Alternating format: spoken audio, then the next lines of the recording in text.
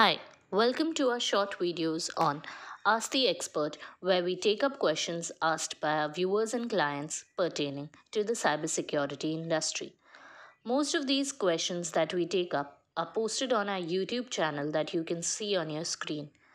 Do subscribe to our channel, which is a treasure trove of informative content on various standards, compliance and governance, and various cybersecurity pertaining information.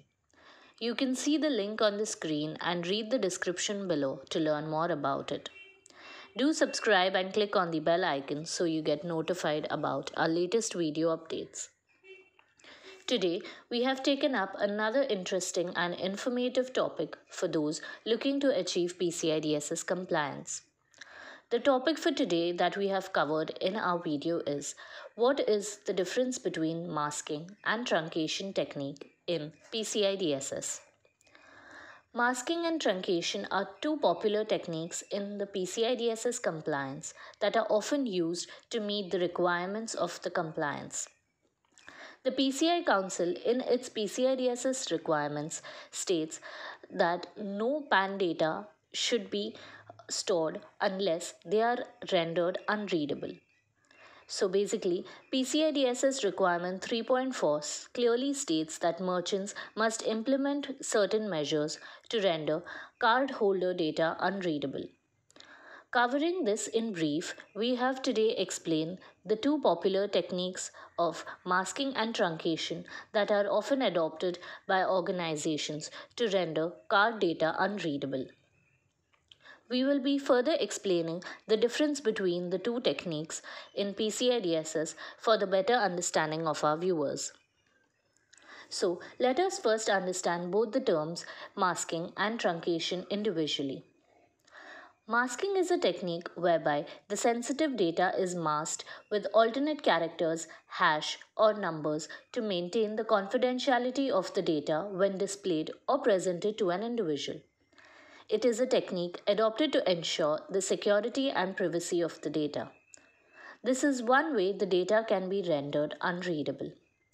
As per PCI DSS requirement 3.3, vendors must mask PAN when displayed, and only the first 6 and last 4 digits can be stored or processed or transmitted for the process, technology, or applications to be considered it out of scope.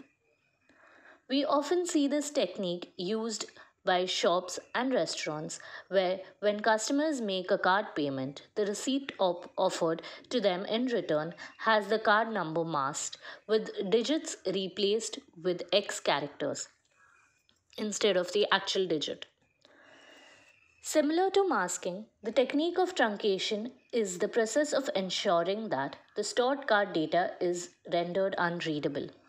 But in this process, a segment of the card data is removed rather than masked with alternate characters. While it is quite similar to masking in a way that the first 6 and the last 4 digits would be displayed, yet the rest of the digits will be permanently removed or rather deleted than just replacing it with numbers, characters, or hash.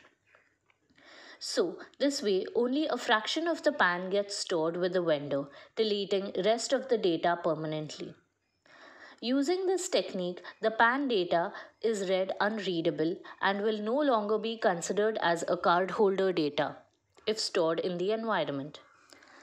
This is the most common practice adopted by vendors to render the PAN data unreadable and deal with the growing credit card frauds in the industry. Masking and truncation are both techniques that are often mistaken to be the same and quite often interchangeably used. But while masking conceals certain digits when displayed, truncation means removing certain digits when displayed that cannot be retrieved. So, in masking technique, the PAN data can be unmasked and the data can be retrieved, whereas in truncation technique, the PAN data cannot be untruncated without recreating the PAN from another source. Further, the technique of masking is addressed in PCI DSS 3.3, whereas truncation is one of the several techniques that can possibly be adopted by organizations to meet the PCI DSS requirement 3.4. So basically, requirement 3.3 relates to protection of PAN data when displayed on screens, paper receipts, printouts, etc. While requirement 3.4 is about protection of PAN data when stored, processed, or transmitted in files, database, etc. So, although masking and truncation are completely different techniques for rendering card data unreadable, yet both are seen as industry best practices and often highly recommended for achieving PCI DSS compliance. With this, we end our informative session on PCI DSS difference between masking and truncation technique. Hope this video turns out to be useful to you and clears all your doubts. If you have any other interesting topics that you would like us to take up, then do drop us a mail and we'll be surely taking it up in the next videos. You can even share your valuable feedback with us and help us make videos more useful to you.